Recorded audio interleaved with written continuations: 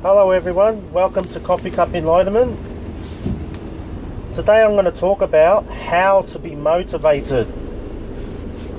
And before I can begin to answer the question how we can become motivated, it first needs to be noted that the one that wants to be motivated, that's the conceptual self. And this birth of the conceptual self wanting to be motivated originates from the conceptual self first beginning to make its judgments to the world. If you saw that these judgments that were projected onto the neutral world were coming from the conceptual self and not coming from you, then no unmotivatedness could be born. But when you don't see this, when you identify with the conceptual self and its judgments, and you assume through your unobservantness of it that these judgments are you, that you're the one that's making these judgments, then corresponding unmotivatedness is born once the judgments are being projected onto the world, and the neutralness of the world is blocked from your vision, from these emotions, and the emotions become to be perceived as coming from the world. And when you experience this unmotivatedness emotion, which is born out of the unobserved judgments of the conceptual self, then the conceptual self then comes in to be motivated to overcome the unmotivatedness emotions. And it's a very funny game that goes on. This whole process is universal with all emotions generated from unobserved judgments of the conceptual self. It is not you making the judgments, but until you recognize this, corresponding emotions will continue to be birthed within you, and these emotions will continue to be perceived as coming from the world. You will be blinded from seeing that they come from unobserved judgments. For if you did see the judgments as not from you, as coming from the conceptual self, then no emotions will be born. And these emotions that I'm talking about have nothing to do with states of being. States of being are separate. States of being arise from self-evident reality. They are prior to any judgments being imposed to the world. Until you begin to recognize this process of observing the conceptual self within you and seeing that it is not you, and observing its repetitive judgment patterns onto the world, and noticing how corresponding emotions are born, your discernment between states of being and emotions will not be there. You'll perceive emotions as states of being, but they're not. Emotions are generated through identification with the conceptual self. They have nothing to do with reality. Another word for it is just pure illusion. The reason why this word, and it might seem like a bit of a harsh word, illusion, the reason why it's used is because it has absolutely nothing to do with reality. If you were to ask 99% of the world where do emotions come from, they'll automatically say it comes from people and situations, from what they do, they don't do, what they say, don't say, what happens and what doesn't happen. But this isn't the case. It comes from not recognizing and being able to see that these judgments are not you. They're a continual repetitive pattern. They come from your conditioning, from your upbringing. They're encouraged from your upbringing. And they just keep repeating themselves over and over again, and until their witness is not coming from you, then they keep repeating themselves over and over again, and it's amidst you're not seeing the conceptual self as not you, this is where the corresponding emotions continually, repetitively become born. And when they're born, they're also seen as coming from the world, which is not true. They come from the unobserved conceptual self. When you see the conceptual self, no emotions are born. So this is how to be motivated, is witness first the one that wants to be motivated. See if you can recognize and see within yourself that this is a conceptual self activity going on. It has nothing to do with who you are. And then you can bring in awareness from any angle. You can do it from looking at the one that wants to be motivated, start from there. Or you can also start from observing the repetitive judgments being made by the conceptual self to the world. Start by bringing in your awareness there. Or you can start by bringing in your awareness whenever you experience emotional activity, emotions to be born within you. And this is, again, not to be confused with states of being, which are neutral. They're just a reflection of the self-evident world that is, which is also who you are. But emotions, they feel like a nudge. That's a way to sort of describe what emotions are. They nudge you and push you around. You can say that they don't generally feel comfortable, but that's a judgment. They just probably the most neutral way to describe them is a nudge, is whenever you experience an emotion. So if you bring in your awareness and see that this emotion was first created by the judgment, which was made not by you but by the conceptual self. And if you bring your awareness every time you experience an emotion to do an investigation, instead of just doing what 99% of people do and assume that it's coming from a person or a situation and retaliating to that person or situation like a stimulus response animal, you can experience the emotion and then see that this came from the conceptual self making a judgment. And it's amidst this seeing, this is what causes this identification in that moment. It is in that moment of seeing that this identification occurs. There's a space now between you and this emotion because you have seen its cause, you have seen its origin as coming from the judgments of the conceptual self. And there's a lessening now with your fusion with it, with your amalgamating with it. And you might feel a slight release in this moment as the emotion is experienced and as you see it as coming from the judgments of the conceptual self. And this then contributes to any future judgments being made or any future emotions being made through your identification with the conceptual self. It lessens its strength for the next time it happens. It's all good to, while you're nice and relaxed, to learn about all this stuff, which you might be doing right now as you're watching this video. But true learning comes from when you wait for these emotions to arise within you. This is really where, and pretty much where this identification occurs.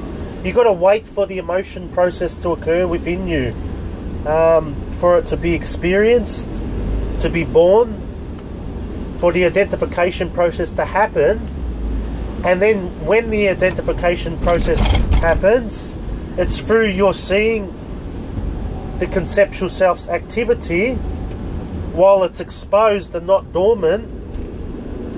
When the emotions are generated and not dormant or subsided, this is the time where this identification occurs, not when you're in a state where there is no conceptual self activity going on and there is no emotions being born from your identification with the conceptual self. So yeah, this is very important to recognize. If there is something within you that wants to avoid all these states, that's the conceptual self as well. So you can start by observing that. For some, this may be a 10-year blocker for staying stuck in the conceptual self, for you perceive it's you that doesn't want to experience all of these things. You are just a silent witness that is not affected by anything, by any emotions generated and any judgments generated by the conceptual self. You are the silent witness. You are unaffected and can never be affected. And if there is something within you that doesn't want to, that wants to avoid these emotions generated, that's the conceptual self as well. So start with that. Whatever it is, whatever conceptual activity is going on within you, be alert and see if you can notice it. It can manifest in many different ways. And the telltale sign that it is conceptual activity is that it keeps on birthing corresponding emotions. It keeps on birthing these nudges. So, and that's what I'm going to do in these next series of videos. I'm going to bring light and awareness to these subtle conceptual activity within you. So when you notice them within you, you then bring this space between you and this activity, and your identification with it begins to lessen, and then the corresponding emotions that are born out of identification also begin to lessen. And when this all this lessening process happens, you begin to see that the world is actually neutral. And this is the true purpose of these videos, is to bring about the return of your perception of the neutral and self-evident world that is. The world always is neutral, and it can never not be. It's only blocked from your vision when conceptual activity is being born, and it's not from the conceptual activity that blocks it, it's from your identification with it. So conceptual activity is neutral and innocent. It has no ability to block the world, to block the world's neutrality. Your identification with it only pulls your focus away from neutral reality. You can maybe explain it in this way: to the right is neutral reality, and to the left is conceptual activity. So if you're looking at the conceptual activity and focusing on that and continually identifying with that, then you're not looking to the right and seeing the neutral self-evident world that is. So it's by using conceptual activity to see, hey, I'm not that. And then this returns your vision back to neutral reality. When you see you are not that, this is probably just another way of explaining it. When you see you are not that, I'm not that, then it drops away, and what's ahead of you is self-evident neutral reality. So that's another way of sort of explaining it, either left or right, or what's in front of you. Use what's in front of you, which is the conceptual activity, and then you'll see that it's actually a gift. The more you actually wait for this conceptual activity within you to arise, because you can't disidentify with conceptual activity while it's dormant. You've got to wait for it to surface, to come to the surface. Then when it's exposed and it's in the buff, then you witness it, and through witnessing you see that I am not that, I am the one that's witnessing. And when you see that I am not that, it drops away, and your vision is now obscured. And when it's not obscured anymore, you'll see that reality is already neutral. It never was not. So yeah, so how to be motivated? See that the one that wants to be motivated is the conceptual self. See the judgments of the conceptual self that generate unmotivatedness. See the unmotivatedness is generated from the judgments of the conceptual self. and see that the conceptual self then steps in to be motivated to overcome the unmotivatedness emotions. What a game. This is just one aspect of unmotivatedness, and then this same principle applies to all aspects of conceptual activity. One by one, witness them until there is no longer one that wants to be motivated, and there is no longer judgments being produced that generate unmotivatedness in the first place, because you just witness it. The one common denominator to all this whole principle is you, which is the witness. It doesn't do, it doesn't have a way, it just sees. It is silent, it doesn't have any criticism or judgments about what it is seeing, it just witnesses silently with a smile. And that's the true aspect of who you are. This is true freedom. You use the very things that bond you to some extent, which is this conceptual activity being identified with. You use it to witness it, and then you become unidentified with it. All conceptual activity, again, is neutral. And you'll see it's neutral when you observe it and witness it and see it's not you, and then it drops away. Anything that drops away must be neutral, that doesn't return anymore. There might be sometimes within, I know from my experience, there might be a shadow of this one that wants to be motivated, or the one that wants to be strong. It might still have a shadow skeleton structure still in the background, but eventually even that may collapse. I know within my own experience, when I began self-inquiry several years ago, that there's some structures that have totally collapsed, and there's some structures that have a shadow background still to them, that continually remind me occasionally of their prior existence. They may pop up once every 6 months or every few years, but it doesn't matter that they do pop up, because I witnessed them. And some structures, there's still some structures within me that still seem justified and still become identified with, that my awareness still has not yet been able to see, and that's fine as well. There's no rush, and you know, when I do see it, I'll see it when I see it, and I do the best I can when I can, and that's all I can do. Everyone's doing the best that they can with their awareness. So if there's something that's beating you up for not doing the best you can, that's the conceptual self again, so you can use that. For me, I pretty much don't have any more self beat up in me. I used to have a lot of it, and that was one of my first things that I did many years ago. I observed the one that self beat ups, and I saw that that was the conceptual self, that wasn't me, and that's pretty much non-existent now. There's still a little bit of a frustration structure that exists within me, which still is awaiting for me to be seen, for me to see it and for it to dissolve. But when it comes to the greater majority of self beat up, that's pretty much gone. So yeah, so look out for my next series of videos. I'm going to individually bring light to these subtle conceptual activities that happen within us, that are common.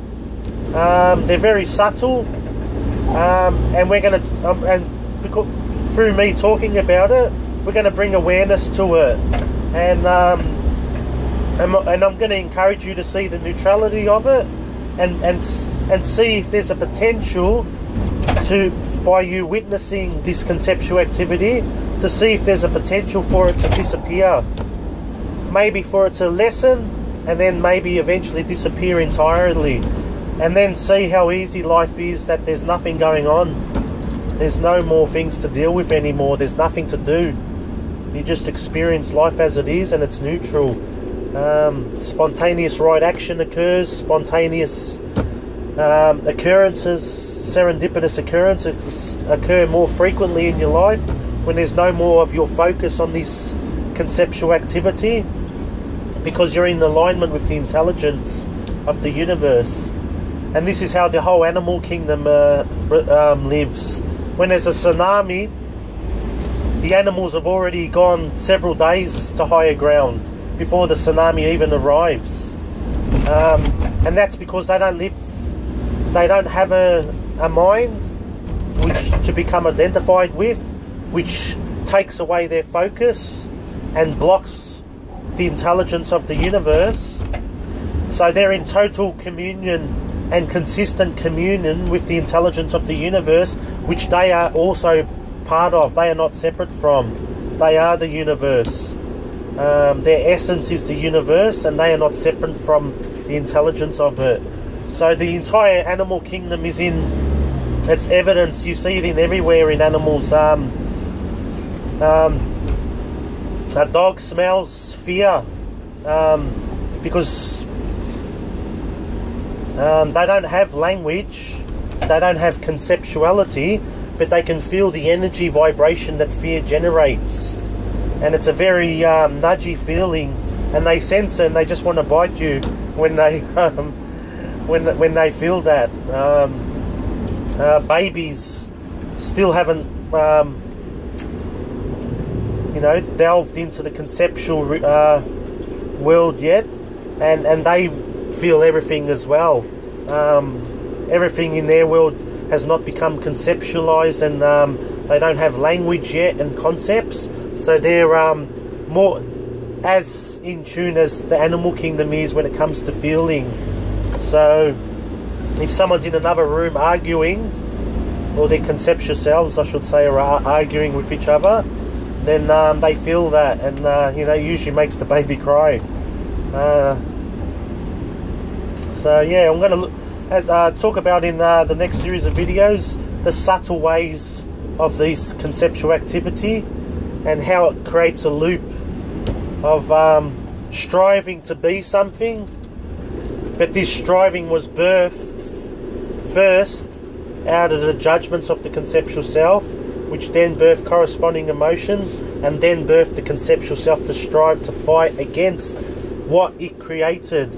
But ultimately, what you can really say what you created, but that's not really true either, because you haven't seen it yet. I'm only saying it in that way. There's nothing personal in that. So you didn't really create it. If you could see it, it wouldn't happen. So it's not personal. If you did see it, then it collapses, it dissolves, and it no longer happens. It's not personal.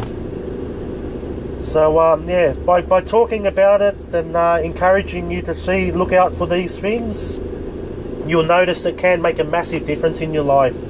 It stops the repetitive activity going on, stops the emotions blocking neutral reality, and life becomes so simple and so easier. The measure of how much awareness you are gaining is how much ease you experience in your life. The more ease you experience, the less drama and emotions. This becomes your measuring tool to experiencing self-evident reality, which is neutral. Thank you.